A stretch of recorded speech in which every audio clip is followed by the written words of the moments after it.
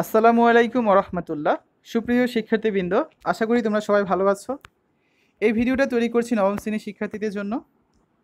নবম শ্রেণী 2024 শিক্ষা কারিকুলামের তোমাদের যে নতুন কারিকুলাম দেওয়া হয়েছে, সেই কারিকুলামের ইংরেজি বইয়ের এটি হচ্ছে চ্যাপ্টার 1-এর পার্ট 3, অপিনিয়ন ম্যাটার্স। আমরা এই পার্টে আলোচনা করব discussions and solutions of page number 8 to 11, অর্থাৎ পৃষ্ঠা 8 থেকে 11 পৃষ্ঠা যা যা রয়েছে সেই বিষয়ে আমরা ডিটেলসে আলোচনা করব। ঠিক আছে? যারা হচ্ছে এখনো পরবর্তী ভিডিওগুলো দেখোনি, চ্যানেলটা ঘুরে আসতে পারো, সেখানে কিন্তু ভিডিওগুলো তোমরা পেয়ে যাবে। দেখো, আজকে আমাদের প্রথম টপিক হচ্ছে 1.3.1, let's read the following note to no more about facts and opinions. অর্থাৎ এই নোটটি পড়ে আমরা ফ্যাক্টস এবং অপিনিয়ন সম্পর্কে আর ডিটেলস থেকে জেনে নিই, যেগুলো কী জিনিস। An important part of reading comprehension is determining a fact and an opinion in a text. The difference between facts and opinions is essential, especially when working to support an argument in an essay. Facts are statements that can be objectively proven, while opinions reflect personal and subjective feeling. For instance, when writing about a short story, someone might write something like, "The author did an awesome job writing about the main character."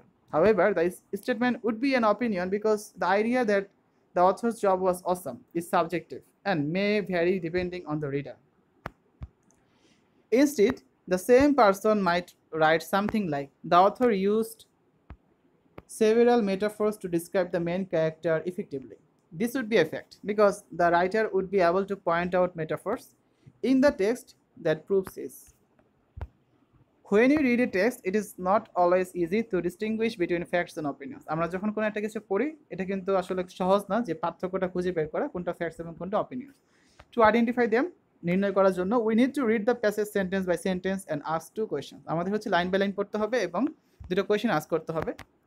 First হচ্ছে কি, can the statement B proven two be true or false? যে স্টেটমেন্টটা আমরা পড়লাম এটা কি সত্য না মিথ্যে, এটা হচ্ছে প্রুফ করতে হবে।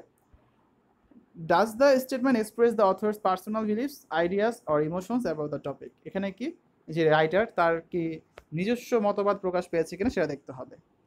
If the answer to the first question is it cannot be proven and the answer to the second is it does, then the statement is an opinion. অর্থাৎ প্রথমটা যদি হয় যেটা প্রুফ করা যাচ্ছে না যে সত্য না মিথ্যা, তাহলে সেটা হচ্ছে অপিনিয়ন, ফ্যাক্ট না কিন্তু সেটা।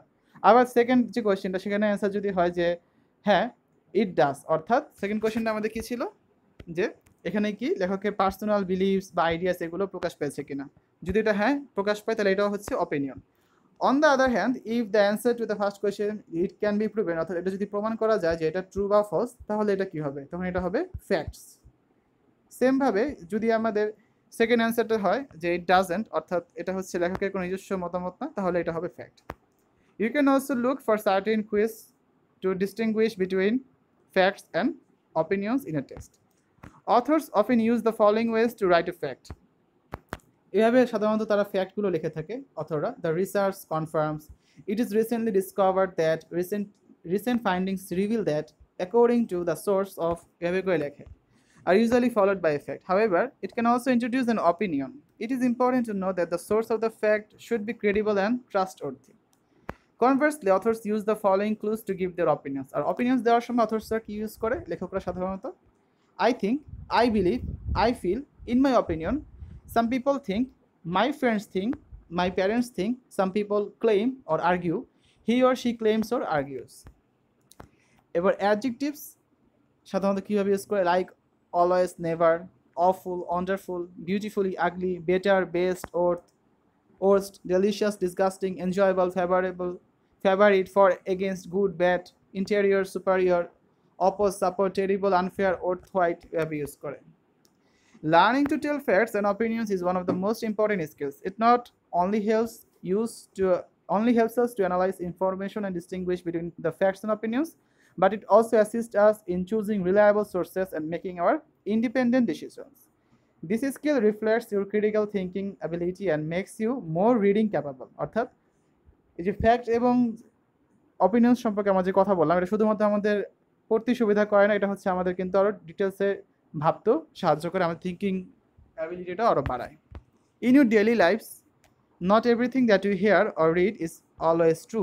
We need to learn how to identify what is true and what is not. Therefore, it is important to be to tell the differences between facts and opinions and decide what to believe and what is simply someone's viewpoint. This helps us resist attempts to influence, persuade, or pressure us. Ultimately, separating fact from opinion is central to understanding information thoughtfully. অর্থাৎ কোন একটা বিষয়কে তুমি সঠিকভাবে বুঝতে তোমাকে আগে বুঝতে হবে যে কোনটা ফ্যাক্ট এবং কোনটা হচ্ছে অপিনিয়ন, অর্থাৎ কোনটা ঘটেছে এবং কোনটা হচ্ছে সেই লেখকের মতবাদ। তো আমরা তখন দেখলাম যে যেটা ঘটে অর্থাৎ যেটা ফ্যাক্ট সেটা লেখকরা কীভাবে ব্যবহার করেন, যে এটা একটা কোনো সোর্স থেকে এসেছে বা এটা বলা আছে। আর মতামতগুলোকে যে আমি ভাবি বা হি থিঙ্কস বা হি আর্গিউস, সে এটা ভাবে বা সে এটা মনে করে, এগুলো হচ্ছে কি, এগুলো হচ্ছে অপিনিয়ন্স, লেখকের নিজস্ব মতামত। ঠিক আছে, এবার দেখো আমরা পরবর্তী টপিকে চলে যাই 1.3.2। Now read the note on facts on opinions. অর্থাৎ ফ্যাক্টস অ্যান্ড অপিনিয়ন্স মানে ঘটনা এবং মতামত সম্পর্কে হচ্ছে একটা নোট দেওয়া আছে এখানে, এটা পড়তে বলা হয়েছে। And choose the suitable characteristics from the following list and arrange them in the 2 columns below. Afterwards share your idea. অর্থাৎ এই পৃষ্ঠা পরে একটা কলাম আছে, আমরা সেই কলামটা দেখব।